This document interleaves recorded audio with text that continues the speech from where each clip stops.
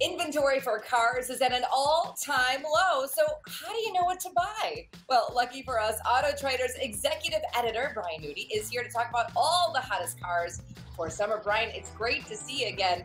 And we know that Autotrader publishes a list of the hottest cars for summer. So what does the hottest mean? And is it different this year because of the pandemic?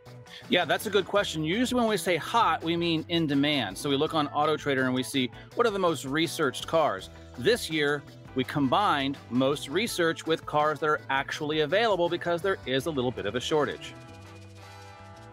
All right, so explain to us, how do you determine which models are easier or harder to find?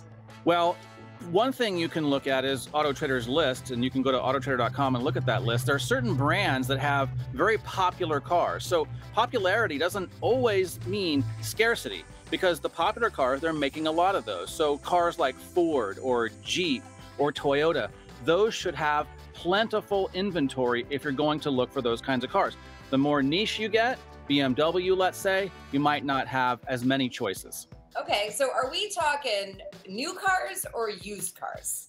Well, it's actually both new and used cars. So the new car shortage, because of the microchips and things we talked about before, those are more expensive. And the more expensive new cars are pushing people to used cars, and everyone thinks they're the only one to think that, but actually everybody is thinking that. So that means the used cars are more expensive as well. Okay, let's talk about brands. Are there certain brands that are easier to find than others?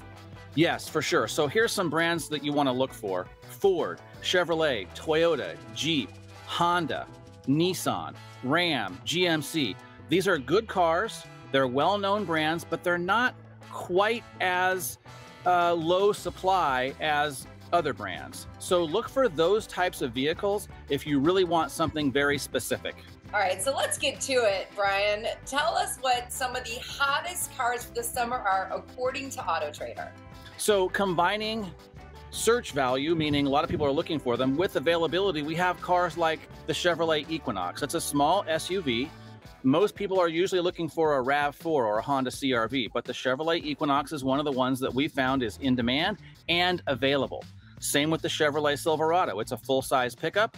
Those are available. And 3 Chevys on the list, the Chevrolet Tahoe. So if you look at those types of vehicles, or those vehicles specifically, because they make so many of those, new and used, they're going to be more available, just like the Ford F-150, very popular and very available.